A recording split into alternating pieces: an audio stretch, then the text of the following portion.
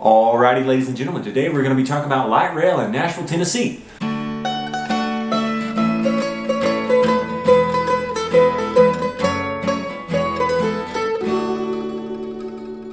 Alrighty, so this video is going to be broken down into three sections.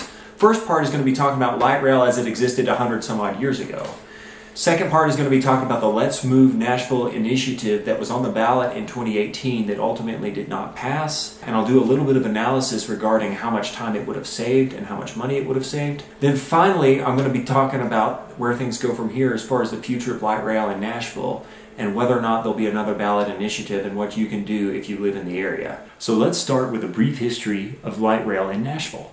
It was actually in 1866 when the first streetcar started in Nashville. By 1867, a few more lines had opened up, and the total ridership had reached 135,000 riders for that year. That's actually more than the Music City Star today. Streetcar lines continued to expand all the way up until 1890, when over 50 miles of track had been laid by various companies. In 1890, all 50 miles of those tracks were consolidated into one company. Unfortunately, in 1905, Jim Crow laws passed in the Tennessee State Legislature, which allowed for segregation on streetcar lines. As a result, there was a boycott for 2 years of the streetcar lines, and it hurt ridership and profits tremendously. In 1907, that boycott ended. One of the things that's odd to me about Nashville history and American history is that those segregation laws didn't come into effect until 1905, meaning that it wasn't really legal to do so before 1905. It was just the law that was passed in the Tennessee State Legislature over 40 years after the Civil War.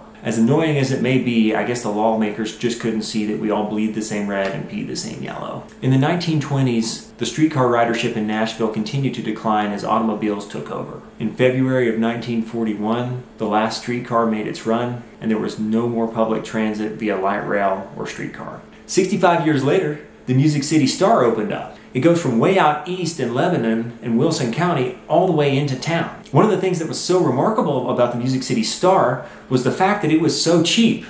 The entire cost of the system was only $41 million. That comes out to $1.3 million per mile, or $1.95 million per mile when you adjust for inflation today. I've already talked about this in my previous videos, but I think it's just so incredible that they were able to build something for so cheap. In 2016, there was talk of expanding the Music City Star northwest to Clarksville. Unfortunately, that did not come to fruition. While the Music City Star is commuter rail and not light rail, it's very important to consider and remember that it is part of the Nashville Public Transit Network.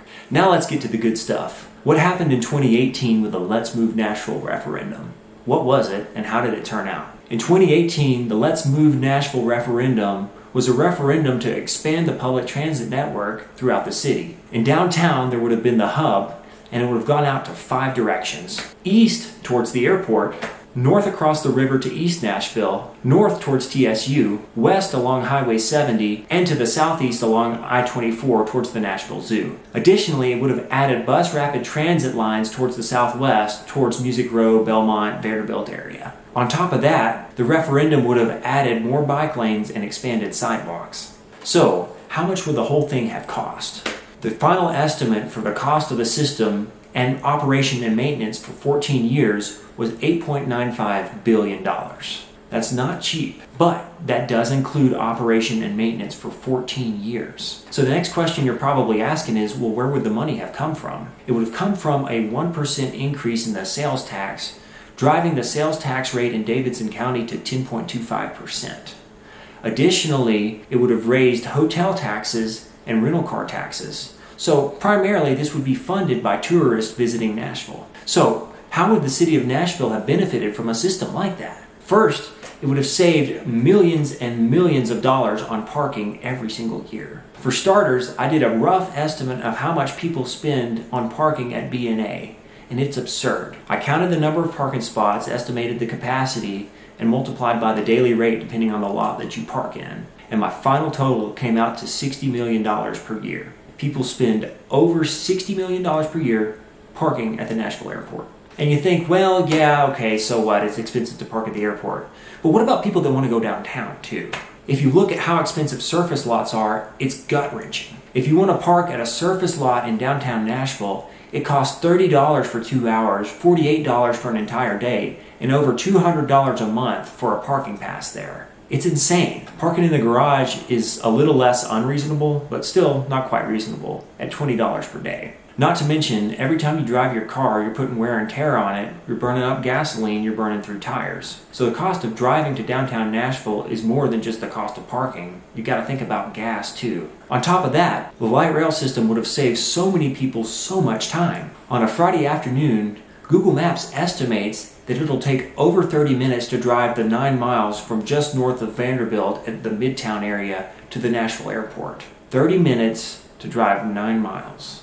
You can do that a lot faster on a metro. Also, I want to point out that a lot of sporting events and concerts are in the downtown Nashville area, and getting in and out of those events is kind of a laborious task, and there's a ton of traffic and there's a ton of hours wasted just sitting in traffic, entering and leaving those events. Just a rough back of the envelope calculation, if 1 million people save 10 hours a year and you value their time at $50 an hour, that saves over $500 million a year in people's time. So over the 14 years of operation, the Let's Move Nashville initiative could have potentially saved $7 billion worth of people's time. So on top of that, if businesses replaced those surface lots in downtown Nashville, it would have generated a lot more revenue from jobs and taxes instead of people just parking their cars and not having any business there. Another thing that I want to talk about is just how much money would be saved if a portion of Davidson County, which is where Nashville is located, would go car-free. To do this calculation, we'll assume that just 20% of Davidson County, which has a population of roughly 700,000 residents, goes car-free. That would be 140,000 residents giving up their car.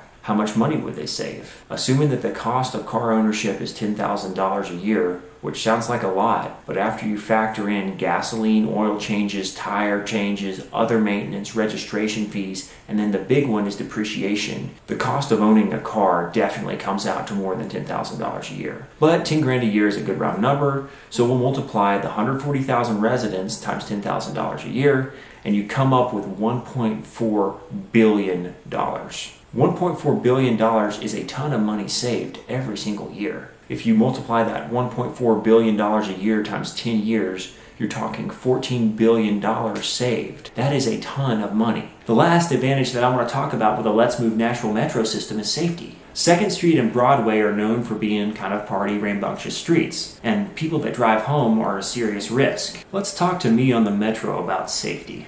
Best things about the metro is you can get drunk off your ass, and you don't have to worry about DUIs, because you're not driving. Now, I don't know what the penalty is for a DUI. I've heard it's $10,000, but I think you can save a lot of people a lot of money if you give them the option to ride the metro, as opposed to trying to drive drunk or hopefully taking a taxi or an Uber. So, did the referendum pass? By the way I'm talking about it, you can probably guess that it did not pass. Let's talk about why. The opposition initiative was called No Tax for Tracks.